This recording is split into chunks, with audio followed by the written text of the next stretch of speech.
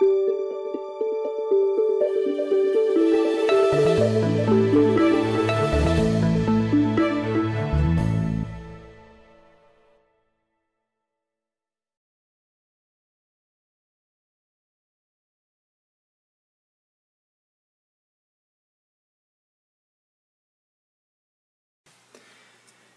everyone, Kevin here with Divinely Design, and I have a video, a craft project video. I haven't done a video in so long. I've just been busy doing stuff, and so I've been working on lots of projects for the holidays around the house and decorating and things like that. So just haven't had a lot of time to do videos and things like that. But anyway, this is one of my craft projects. Now, I didn't film the making of it, but I thought I would go over how I did it. This is going to be a present for a friend who's kind of into steampunk kinds of things. So as you can see, it's a top hat, and this is made out of fun foam. But I thought I would kind of talk through how I made it and just sort of walk through kind of what I did for it. So the hat itself is made out of fun foam, and which is just that soft, spongy material. I did use sort of the thicker fun foam. There is a thinner one, but I thought that would be too flimsy, so I used the thicker one. And the basic pattern for the hat is pretty simple. It's actually a 6-inch circle, and that's the top of the hat. And then using that 6-inch circle, I created 4 pieces that were the brim of the hat.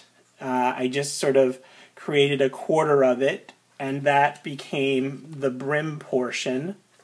And then the individual pieces here are 10 pieces of this, which is basically a rectangle with the sides sort of slightly cut in. So the thinnest point is in the middle of the rectangle itself, and the fattest point is on the tops, the edges. And then what you do is you just take contact cement and put it along the one edge of one of the pieces and along the other edge of another piece. And then you just sort of put them together. And because you have this slight bow in the middle here, you will get this shape that the top hat has this kind of curve in the middle. I then took a bone folder and just ran an edge around the brim itself and kind of rolled the edge with some contact cement again. And then I used my heat tool to sort of shape the brim itself. You can see sort of the side here has kind of a flare to the top, and it comes down to a point over here. But I used the fun foam and just sort of molded it and shaped it till I got the shape of the hat that I wanted, or the brim, I should say. Once I had the basic shape of the hat down, then I coated it with primer, just a regular primer that I get at Lowe's.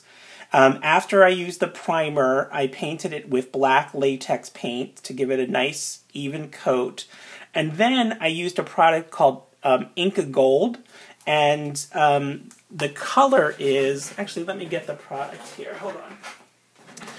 So it's sort of like a buff. This is it, this is Inca Gold. And this particular color is called hematite.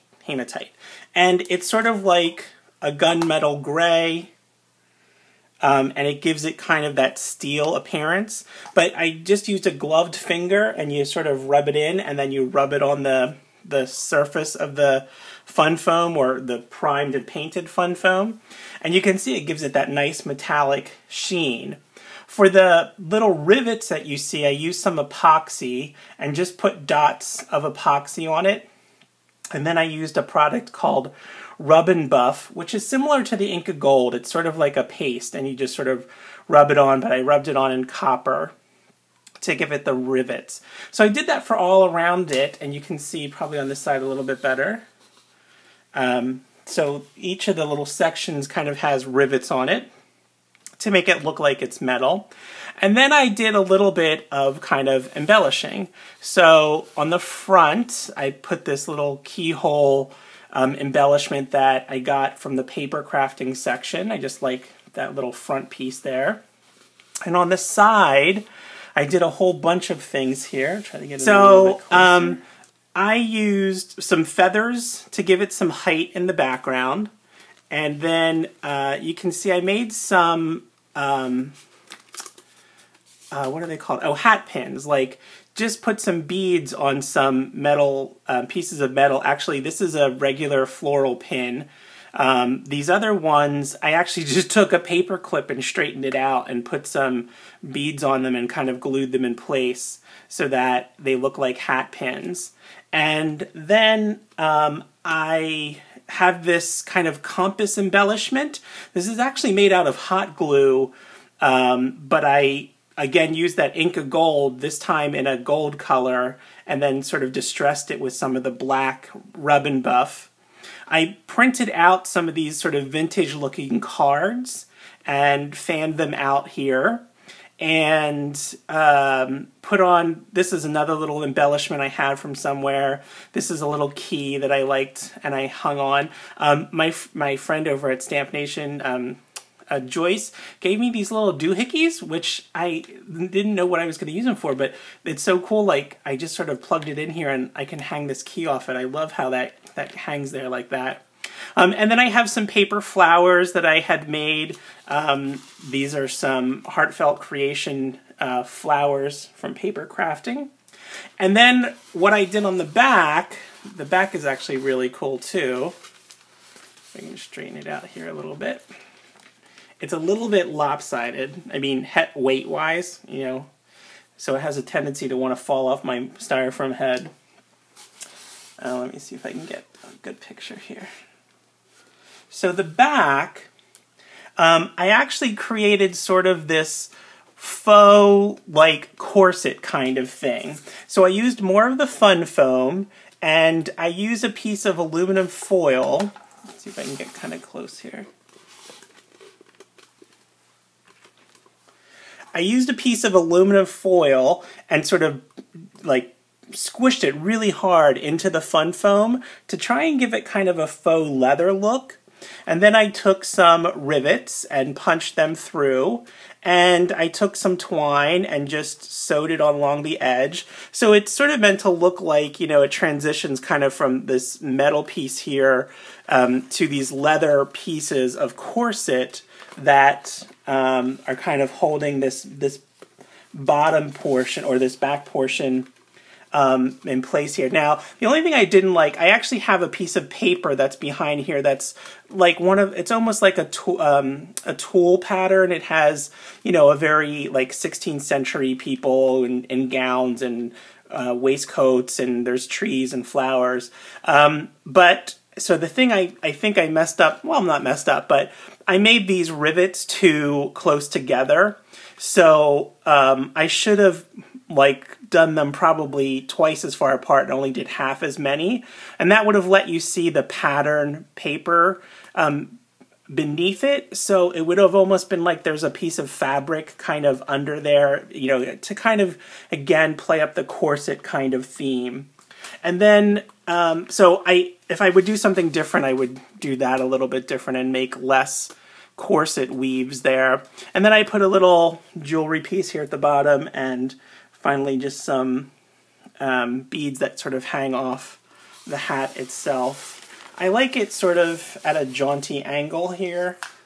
Oh, and I have some, I finally, now the underside's not real done, but I put some clips on here so that if you actually wear it, it would be easier to sort of, see if we can put it in there, so that you can actually, you know, wear it if you need to, and put this so it doesn't fall off, because I think it looks probably the best when it's sort of at a very rakish angle, sort of like that, if you were looking straight on at it. I think it looks good like that. So anyway, okay, that's my craft project. Just a quick video on that. Comments, questions, leave them below. If you like this video, click that thumbs up button. If you aren't subscribed to my channel and you'd like some more videos, let me know. And let me know, would you like some more videos that are more crafty? I know I've done paper crafting kinds of things, and I've made some boxes and cards and lots of paper crafting stuff. But would you be interested in more different kinds of crafty videos? Let me know in the comments below. Okay, that's it, everybody. Thanks. Talk to you all later. Bye.